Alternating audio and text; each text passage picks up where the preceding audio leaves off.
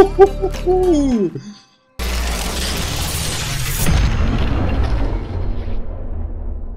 welcome guys. So as promised, I want to share all the results from my Hydra testing on the PTR server. And I have come up with one build in particular, which I think is not like a really strong endgame pit pushing build, but it's really good and a lot of fun for like world tier 4 pushing. And if they're fixing a couple things, which I'm pretty certain they are, this build can actually still scale really high. And yeah, let me show you a bit on how the gear looks, how the skill tree looks, how the paragon looks, what certain things there are, and then in the end we also have some gameplay on me finishing a 105 pit with the build itself. Maybe one thing in the gameplay itself, I do have really bad gear because I do not have like unlimited time to test on the PTR. So take it with a grain of salt. 105 pit is definitely not the max. You can go way higher. So the whole build is evolving around two new tempers. One being that you can get additional Hydra Heads onto your weapons.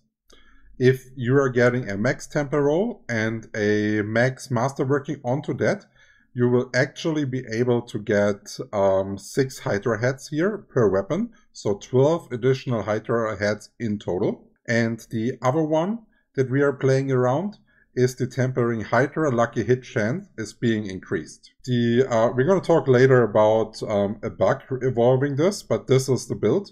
And we are stacking that lucky hit chance to cover one of the weaknesses of the build, and that is AoE damage. Because Hydras have really high single target damage, but no AoE damage. So we need to find a way of introducing AoE damage into that build. And that way is actually Andariel's Visage. Because this is giving us the lucky hit chance to trigger a poison area effect. And that poison damage in the area allows us to stack the monsters with AoE damage. Then we do need also vulnerability, NCC, and we are able to do that with a lucky hit as well if we are using the Frost Nova enchantment. So we are having the option that our conjurations are casting Frost Nova, CCing and making the enemies vulnerable, and then stacking the Andariel's Visage AoE damage on top. Alongside of so that build works, we do need tankiness, and we are achieving that with the Ice Armor. If we are looking at the pants, for example, we are having Ice Armor duration on there, and if we are putting 5 points into Ice Armor and getting that Ice Armor duration, with a decent cooldown in our build, cooldown reduction, we will be able to keep up the Ice Armor almost all the time. Then, additionally, we need more toughness, so we are going for Ethereal's Might, which will allow us to increase the maximum resistances to all elements of up to 15%, which is an effective 50% damage reduction against the elements of the like elite packs and all of that, like the really dangerous stuff. So this is huge. And another thing that's important to note, we are at full life all the time. So the passive of the barrage is basically almost proccable because we are living and sustaining with our barriers. So our life is barely getting touched. And also all the Hydras that are lining up in a circle are actually shooting the damage from the barrage into the middle. So if you drop the Hydras exactly around a boss or an elite, all the barrages will go into the middle and hit the enemy. Here we are just having a scaling with barrier because we have barrier all up basically all the time. Here we are having 25% damage reduction whenever we are casting a conjuration. This allows us to basically non-stop cast Hydra and keeping that 25% damage reduction up also non-stop. Another thing that we are using to get a bit more damage out are the new Rakonov's boots, because whenever we are casting a skill with cooldown, we are also dealing fire damage. And with our fire shield and our ice armor, we are able to stand in the enemies, and we are actually getting another ability to deal AoE damage with this boots right here. Then on the weapon, we are just having one additional Hydra. This will allow us to spawn 3 Hydras instead of 2. Then on the amulet, we are having the aspect of engulfing flames. This gives us a multiplier to burning damage, but like the most important part is that we have to get the enemies below 50% life, and once we achieved that goal, then this aspect will basically make it so our burn damage is killing the rest of the elite packs, and we can already move on to the next pack. Then on the ring, we are having Stormswell with the 1.3 multiplier. Was one of the best multipliers the sorcerer has as a normal legendary that you can put on. And of course, we are having the Tarasha Irresident loop. And a nice side effect is here, we need 3 kinds of damage. We are having teleport for electric, then we are having burn easy for the Hydra, we are having cold damage from our ice plates, and we are getting our 4th source to poison damage directly from the Andariel's Visage, so we do not have to waste a temper on one of our weapons to get a lucky hit on that damage. And then on the offhand, we are running the Battlecaster aspect, because this will allow us again with the lucky hit chance to stack additional ranks onto our conjuration skills, and will allow us to deal more damage with the Hydra and get a more cooldown reduction onto our whole build with the ice plates. And the cooldown reduction from the ice plates is essential, because this cooldown reduction from the ice plates paired with the enchantment that for every 40 seconds in cooldowns we are spawning another ice plate, will allow us to almost have Inferno ready for multiple users at like packs and always be able to group.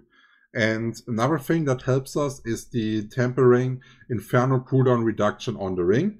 This is also the reason why we cannot wear like a Starlit Skies ring, for example. We do need to have that temper 100%. When we are looking at what we want to hit, like majority is like Conjuration Mastery, because Conjuration Mastery is giving us a boost not only to our mana regen, also our damage and movement speed. So, and we will be able to spawn multiple conjurations at a really fast pace, because we are getting instantly 3 conjurations from Hydra at the spot, and then we are spawning all those ice plates with our low cooldown reduction. So whenever we have the ability to roll cooldown reduction, we will most likely use it.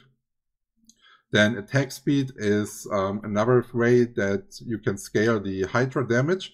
They are not working with Pyromancy attack speed, but the normal attack speed is working, and it's capped at 100%. Also, I did not add a attack speed breakpoint chart yet in the guide, but this will follow for Hydra. I have all the footage to let you know exactly which attack speed breakpoints will be nice for the live server. But this will come, don't worry. Now let's take a look at the skills. The first ones are not really needed. We are putting obviously Potent Warding, so we're getting our maximum resistances, and we're just putting 1 point into mana, because we do need to get the points to unlock the defensive tree here. Here we're having classic teleport into damage reduction. We are having ice armor into mystical ice armor, and the reason why we are doing this is this will give us a 1.15 multiplier against the damage of frozen enemies. And as you remember, we do have the Frost Nova, even though it's not one of our active skills, we will have it skilled here. So our Frost Nova will apply the vulnerable with the mystical Frost Nova right there. And then we are also triggering the multiplier right here. Then the Hydra will scale into the burn, because our majority of the damage will be burn damage, it will not be direct damage. Then we are relying on lucky hit, so we're definitely taking the lucky hit. We need to make sure we have lots of scaling onto barriers, so our barriers are always running, so protection is a must-have. Ice plates is what we use to reduce all of our cooldowns, to be basically spamming our skills. And here we need the summoned ice plates to be actually applied at cooldown reduction to other skills and not only ice plates. The Conjuration Mastery, as I mentioned, once you have that stacked, it can single-handedly solve all your mana issues just with that mastery a little bit pushed. So it's really strong. We are now having the damage multipliers here with Inner Flames, Endless Pyre, and Warmth is for our sustain. You can, if you do not need the sustain anymore, you can also switch to Soulfire for additional damage. Then the Inferno is what we are using to group the enemies, especially the Prime Inferno here, because this moves all the enemies to the center, and this allows us to stack our Frost Nova on Dariel's Visage, to stack our barrage damage from the Tyrael's Might and the Ragnarok damage. So this is a key here. And we are having multiple sources of burning that we can use in that build, and we are relying on burning damage, so it's better to go Combustion over Ezo's Ferocity, for example. In the Paragon board, we are doing a little trick here by passing through the same board twice to save a couple of points. This allows us to actually get free legendary nodes while still being able to get 7 boards total and having 1 defensive cleave for additional damage reduction. So what we are focusing here is the Elementalist one. Then we do want to have the Burning Instinct ready, because here the critical strike damage is not important, but we are scaling that up to 40% with the intelligence that we are able to stack onto our gear. Then we are having the Pyromaniac skill, which gives us a nice scaling. We are having the Reinforce for the damage reduction that I mentioned. Then on top right here, we are having the Enchantment Master, making us requiring less cooldown to spend to get more, to spawn more Ice Blades, and increasing the lucky hit chance onto the Frost Nova, which is really important for us. This will be even more important if we're having a fix later. Then we are having Torch for another burning multiplier. Here, every time we are casting a defensive skill, we are getting 10% multiplier. We are casting them basically non-stop, so this is good. Here we're having the Elemental Summoner that is pushing all of our Conjuration skills in the mana cost and will give us additional damage if we are dealing damage with like one of those bonuses with fire. And since we are having the fire bonus, we are also having that instantly maxed. And then we are getting the Conjurer. We are also having most of the int here that's like easy reachable taken. This will give us like almost 450% conjuration damage, so this is quite huge here. And then we are having, since we can apply the Vulnerable Right consistently with the Frost Nova, we are going for the Exploit. Now, before we jump into the gameplay, let's talk about some of the issues that are currently making the build not S tier, but only playable.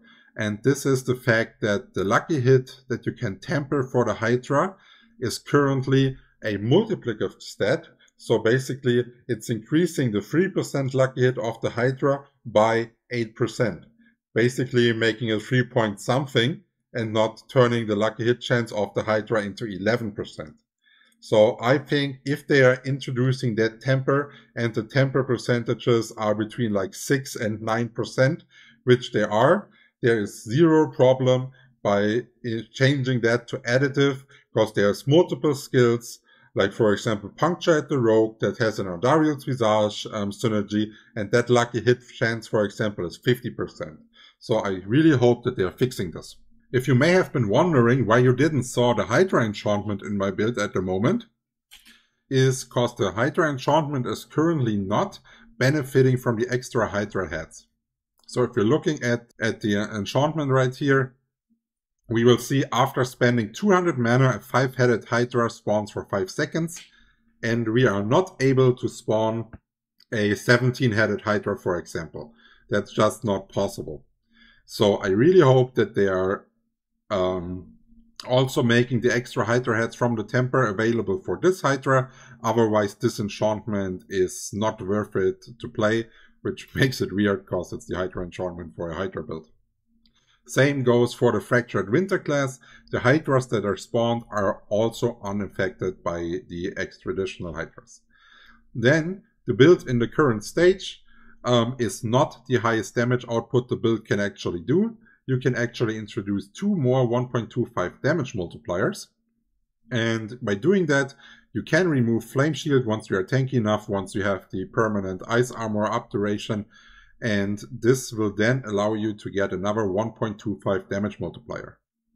Also, if you have a really high cooldown reduction, you will not rely on the Ice Plates, reducing the cooldown of all of your skills, and then you can remove Ice Plates and exchange it for Firebolt, and then you will have another 1.25 damage multiplier. This I already mentioned, that Pyromancy attack speed is currently not working on Hydras. If this happens to work on the live server, I will test it. Then I will, of course, like always, update the guide, and some of those tempers here that are doing like Hydra damage as a normal flat stat to add will then go into Pyromancy attack speed, and that will give a higher DPS overall. And now one thing here, Downdarriel's Visage tooltip, it is incorrect. In the PTR currently it says it deals 100,000 damage, and based on my testing, it's only the tooltip saying that. So in the live server it's like 21,000 damage, and this is also what you have on the PDR. So if this change is actually true and not like a spelling, this build will also scale a lot higher, because the damage of the Downdarriel Visage will then be ×5. Yeah, and now let's enjoy some of the gameplay from the PTR. Cheers, guys. One more pack going.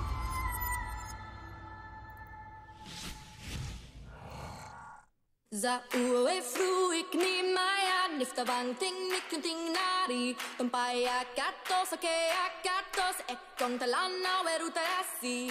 Za uwe fruik ni maya nifta banting nikunting nari tumpaya katos ake akatos ekon talana weruta yasi. Za uwe fruik ni maya nifta banting nikunting nari tumpaya katos ake akatos ekon talana weruta yasi.